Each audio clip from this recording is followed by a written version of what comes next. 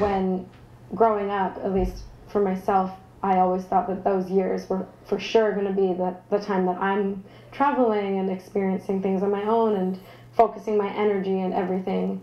And the ways that I help is I just basically fill in the blanks of time that she needs someone there with her. So right now I'm working on a feature documentary called Much Too Young. It is a documentary that revolves around early onset Alzheimer's disease, and these are parents in their early 50s or even as young, early 50s or even younger than 50.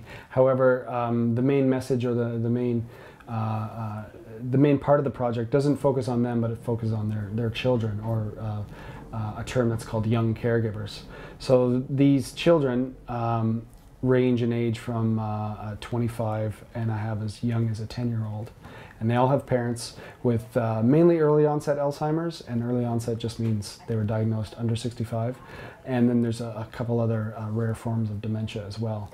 So the film will focus on these kids and how it affects them in their daily life, how it affects their schooling, their work, their social life, and just the fact that they've lost a parent at such a young age.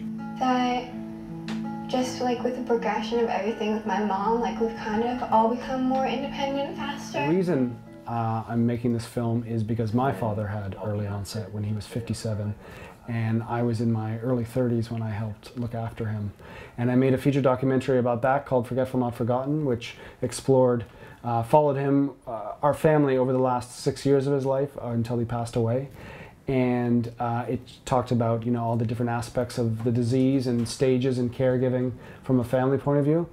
But what I didn't get to explore is really how it affected me, how it really changed my life. I love being here and I love my mom, but I don't get to perhaps do the personal projects that I would like to work on, or you miss out on dinners because you have the one common thread that I've found in all these families, and that's kind of how I felt as well, is that at some point they've put something on hold on their life, or they've sacrificed something. I think my biggest stress, other than being sad about losing my mom, is that no one understands it, especially friends my age. And the other thing is that there's no support for these kids at all. The Alzheimer's Society or different organizations have support groups, but there's no such thing as a support group for someone under 30. My vision of my life was not how it's turned out. Like it just, being a young caregiver is something I just never pictured.